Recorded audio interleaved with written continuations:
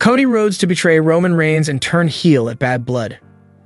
During the latest episode of Friday Night SmackDown, Roman Reigns finally made his much-anticipated comeback on the blue brand and rescued undisputed WWE champion Cody Rhodes from an attack by the Bloodline after the latter defeated Solo Sikoa in a steel cage match to retain his title on the show.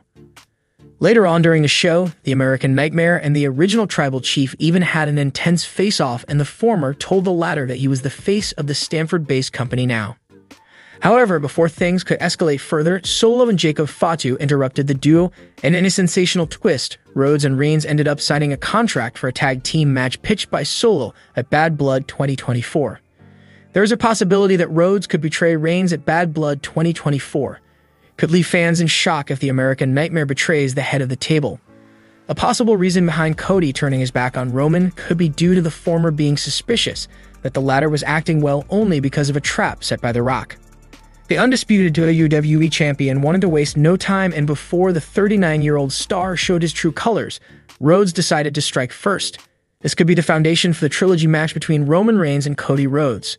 However, the trilogy match could be the perfect spot for the return of the final boss, who could initially portray that he was there to help Roman clinch the title he lost at WrestleMania XL.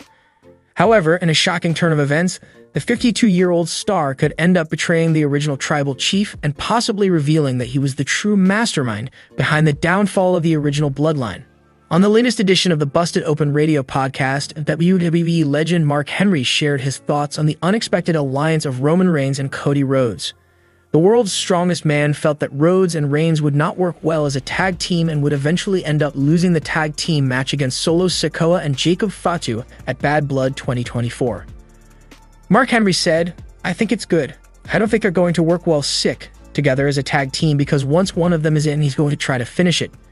Like Cody's going to try to finish it on his own. Roman's getting in, the last thing he's going to do is tag Cody in to help him. So that's going to be the demise of there being a tag team.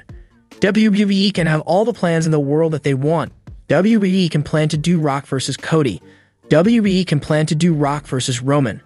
But ultimately, when you look at Cody and Roman and you see them in the ring together, you may come to the conclusion, as we head towards April, there's only one duo in the history of WWE that has the ability to headline to main event 3 consecutive WrestleManias. WWE Bad Blood 2024 is going to be a crucial show.